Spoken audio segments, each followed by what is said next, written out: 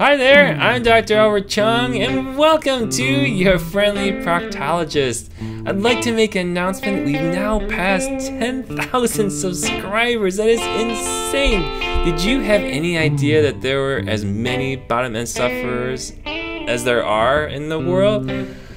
With this, I promise to continue the mission of bringing you real, helpful, and useful information. I want all of us bottom end sufferers, myself included, to get together, share our stories, and help relate. Okay, so today's video is about the lateral internal sphincterotomy, or LIS, for anal fissures, okay?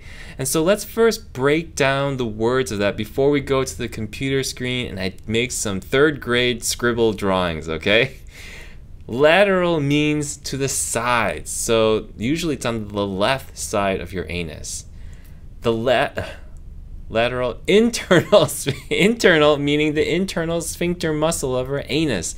That's opposed to the external sphincter muscle. We never do this surgery on the external anal sphincter muscle. Sphincterotomy, meaning we're optimizing otomy of the sphincter, and that means to open up. Okay, what the surgeon is exactly doing is actually cutting the muscle fibers of the internal sphincter. So like I said before, it's a permanent change, and a permanent change always comes with potential risks or side effects. And the one thing that we want to be sure we discuss with our surgeon is the possibility of fecal incontinence. Okay, in other words, poop or gas leaks out of your bottom end without your control, okay? And we're not just talking about the risk immediately after surgery. There's risk until the day that we die. When we get older, our muscles and tissues get weaker. So could this surgery show up with side effects later in life? Potentially, okay? So it's very important that you discuss the pros and cons with your surgeon. At this point, let's turn to the computer screen and let's get to learning. Okay, so we're at the computer screen. Let me identify some of the anatomy here, okay? And we want to draw things as if I cut your body in half. So first thing I'm drawing here is the rectum. The anus is connected to the rectum, and I'm making extra long, way longer than it is in real life because of the fact that that's what the surgery deals with, and we want to make our drawing as clear as possible. So now we have the buttocks skin here, which is connected to our anus. Next, we need to draw the sphincter muscles, and there's two of them, like I said. There is an internal one, and there is an external muscle here, okay? And I'm gonna mark them I for internal, E for external. There's one distinction here that I want to make clear, which is that the internal is shorter and it starts inside of our bottom end. The external one is usually the one that you can feel from the outside. Now, where is the anal fissure? Well, let me draw that in red for you here. It is lined up with the internal sphincter muscle. And note, that is not a coincidence. That is important to know because the internal sphincter muscle is the reason for the chronic fissures not healing. It squeezes so tight, 360 degrees, and let me draw the internal sphincter on the other side too to illustrate that. It squeezes so dang tight around this fissure cut that it's not able to get the blood flow it needs. It blocks it, squeezes the life out of it, and therefore this guy has trouble healing. So when we get the patient to surgery that has agreed to this procedure, we make an incision towards the outside of our anus, right about here, okay? What happens next is actually we do the procedure to find where the internal and external sphincter are right next to each other, and we go in between them. There's a space here that we can do surgery.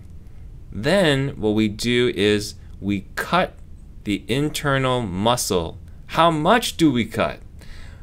Excellent question. We usually cut to the length, the same length of the anal fissure cut here.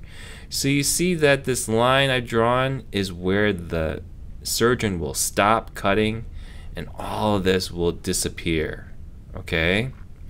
So, after the surgery is done, what does it look like, Dr. Chung? Well, let me draw it on the other side for you. So, we have the external sphincter here. Okay.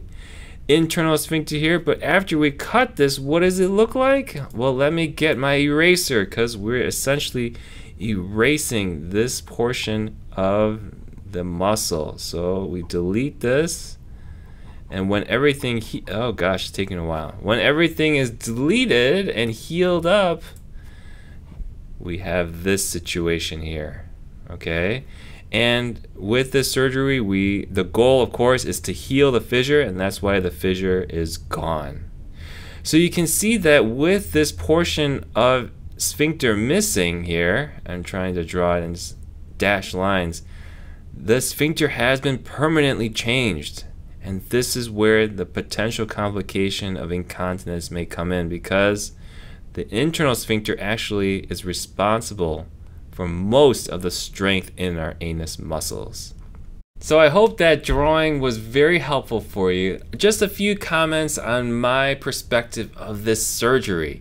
It's very well proven in research that it works, but my critique of this surgery is that recurrence of these fissures is common, about 10 to 20% in my opinion, okay? And the research is all over the place. There's not a true number. What that tells me then is that surgery is not the right answer for many people, okay? And when they get their recurrence and they come into my office, because it's happened before, say, Dr. Chung, we went through the surgery, why do I have another cut again? Why is this happening again? We went through a tough surgery of the anus recovery, why? And I don't have an answer. That's one of the things that makes it so difficult for me to have this conversation. And for that reason, again, is why I have not done this surgery procedure since about 2017, 2018. And I find that talking to the person, going over your life in detail and the habits around your pooping and your eating is by far more helpful. And the need to do the surgery goes to zero in my opinion. I've healed fissures that were there for over a year, and the knowledge that the patient has the strength to be able to get their quality of life back and to get these things to heal over and over again is by far more powerful and much more helpful than doing a surgery. And so thank you so much for being a part of this journey with me. Again, 10,000 subscribers is crazy. Thank you so much. Thank you, and let's continue learning together. Bye-bye.